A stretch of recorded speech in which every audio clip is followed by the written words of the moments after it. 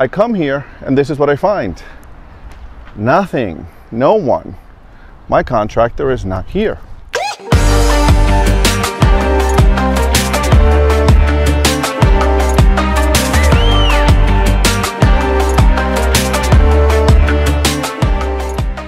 I want to give you some context first before I share with you what I want to share with you.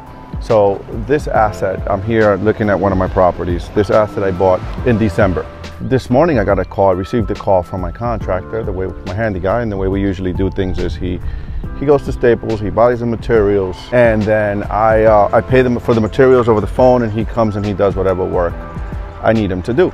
There's a saying in Spanish that says, el que tiene tienda la tiende o si no la pierde. That means if you have a store, you watch over it. If not, you lose it. So I paid for the order this morning, the paint and all the stuff that he needed that I wanted him to do with this asset to start making it look nice outside. And I'll share with you what I did here. I'll share with you the strategy, how I'm stabilizing it. So I paid for that this morning, and I said, you know what? One of my students is having their first closing in this area, and I decided to come here early so that I can look at my store, right? Check out my asset.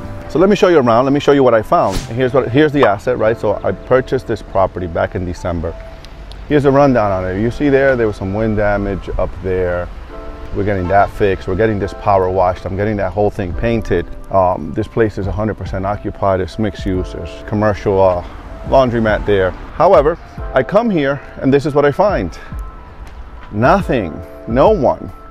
My contractor is not here. And in addition to that, some time ago, I had paid him to come and do something, which he claimed he did. I believe he did. You know, one of my mentors used to tell me, you gotta inspect what you expect. So you gotta inspect things. All right, so this stuff is getting painted. This fence is getting painted. All this stuff, that's getting power washed.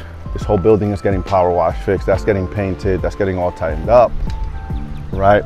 So I come here and I'm like, you know what? Let me check at this thing he was supposed to do. So if you look up there, all right, I had told him to put a piece of wood there and tighten that up real nice. And I come here today. I haven't been here in maybe 8 weeks or so. Look at this. Look at this. Squirrels were getting up there.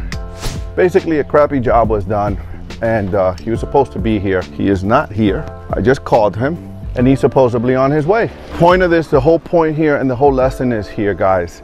You have to inspect what you expect. So, you know, in real estate investing, we have a motto, right? And the motto is contractors, unfortunately, they're good until they're not. You got to watch them. You got to pay attention. You got to pay attention to your business.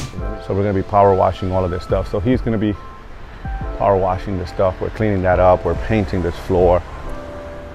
We're painting the doors. We're putting new numbers on these doors.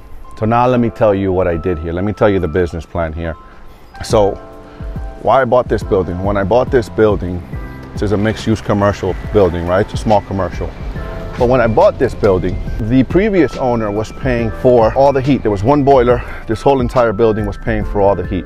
As an investor, the last thing I want to do and by the way, everyone here except for one tenant is under market rent, so they're paying less than they should be. The last thing we want to do when you buy a building is to raise everyone's rent. You don't want to rock the boat. But I bought this asset because it has a lot of potential, and I knew that if I stopped paying the heat, I would increase my profit and loss statement, right? I would increase my bottom line. In May, I changed everyone to electric baseboard.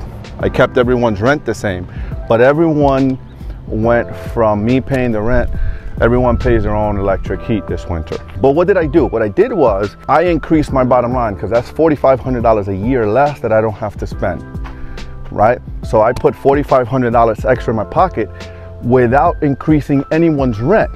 But I didn't increase anyone's rent, but I increased their expenses. What they don't know yet is that when this winter comes, well, they know it, but people don't really know it until they feel the pain, right? That they gotta come out of their pocket, they gotta pay for their own heat. So what they don't realize is that they're gonna have this extra expense of $200, right? But it's to heat up their own apartment. I'm not paying for it. However, I have to psychologically justify this for them. So the strategy is, if I come here and I clean this place up and I make it real pretty and I make it real nice for them, and I keep their rents and I don't increase their rents for another year, they're gonna feel proud about where they live, they're gonna feel like they got a deal. They're still paying on the market rents. And then in about 18 months or so, I come with the increases. Anyways, that's my business plan for here. Just wanted to share that with you. That's the asset right there. It's a small commercial property, small mixed-use commercial, we call that in real estate. Again, remember the saying I shared with you a moment ago, saying my grandma shared with me, el que tiene tienda la tiende, o si no la pierde. If you have a store, you take care of it. If not, you lose it. Hence why I come to my properties every once in a while and check up on things. Even though I have property manager, even though I have a team and everything, it is my business. It is still my responsibility to keep an eye on things and make sure that things are running smooth and that things are up to my expectations. All right, guys, appreciate you guys. Thanks for watching. If you like this video, drop a little like, drop a little comment. Let me know what you think. Appreciate you guys.